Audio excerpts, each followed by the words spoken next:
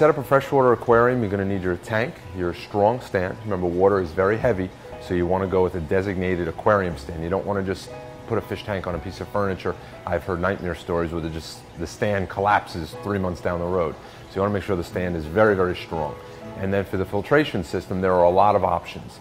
You can have a canister filter which goes in the cabinet. I prefer a canister filter for freshwater aquariums. It's silent, the hoses run up the back of the aquarium.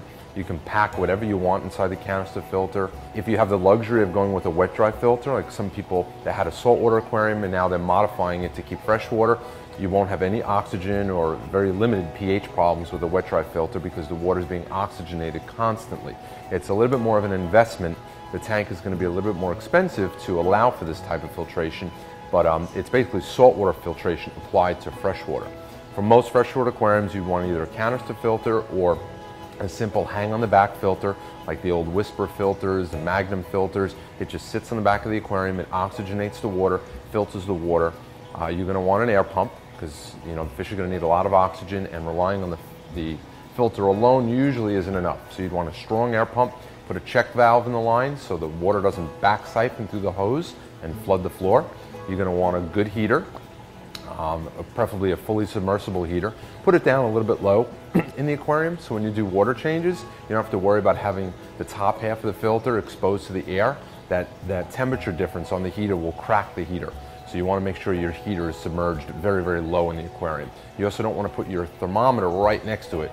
You want to put it away from the heater so you're picking up the true temperature of the water, not just the heated water next to the heater. As far as other things that you need to know to set up an aquarium, you're going to want a lot of decorations. The fish need to feel secure, but you don't want to do too much where it just traps a lot of detritus and waste. So just a good balance of decorations.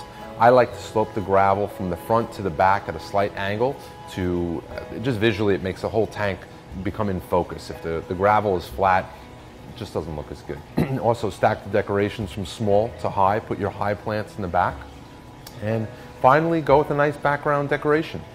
You can buy things that you could tape onto the back of the tank. I like to spray paint the tank. You use regular black or blue spray paint. Do it when the tank is empty, do it outside, and let it dry real well, and then you'll have a solid background that should last years. And that's it, just have fun.